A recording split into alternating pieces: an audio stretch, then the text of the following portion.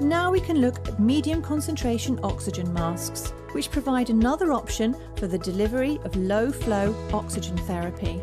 These may be used for concentrations higher than those that can be achieved with nasal cannula or when the nares are unavailable. These masks are available in adult and paediatric sizes. The arrows demonstrate the manner in which gases are inhaled and exhaled by the patient. The red arrows represent the oxygen delivered to the mask.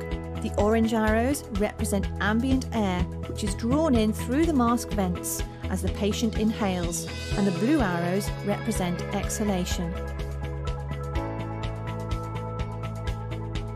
Oxygen concentration is affected by the selected oxygen flow rate and by the patient's tidal volume and breathing pattern.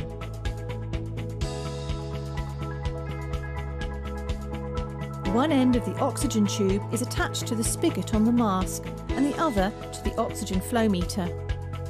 The flow meter is set to give the prescribed oxygen concentration.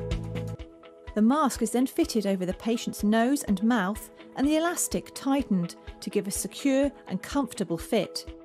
The elastic historically has been secured over the ears. However, new generation Intersurgical EcoLite oxygen masks can also be secured under the ears to avoid the occurrence of pressure sores.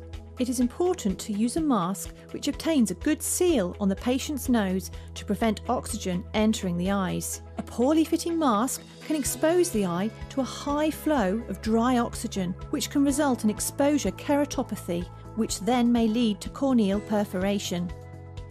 Caution must be taken when using these masks to ensure that the flow is at least 5 litres per minute to wash carbon dioxide out of the mask and prevent rebreathing. Aspiration of vomitus is also more likely when a mask is in place.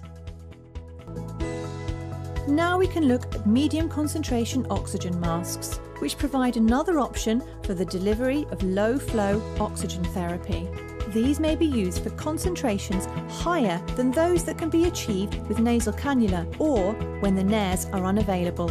These masks are available in adult and paediatric sizes. The arrows demonstrate the manner in which gas